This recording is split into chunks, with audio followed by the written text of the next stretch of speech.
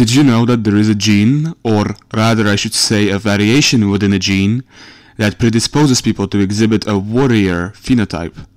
When you hear this, you probably think this variation has something to do with violence, fearlessness, but it actually has nothing to do with any personality traits. RS4680 is an SNP within the COMT gene that is responsible for how the brain breaks down dopamine in the prefrontal cortex.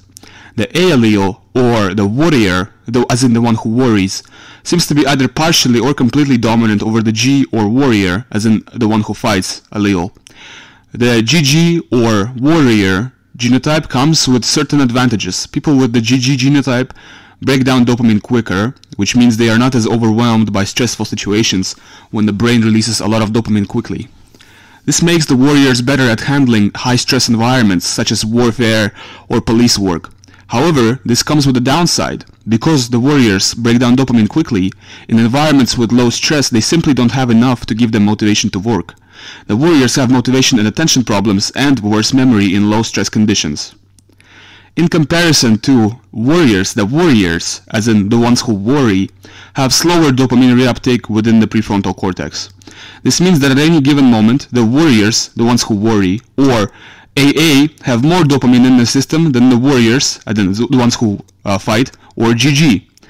The advantages of being a warrior is that they have more motivation, are better at learning, have better memory, and overall tend to outperform the warriors, or the ones who fight, in education-related tasks.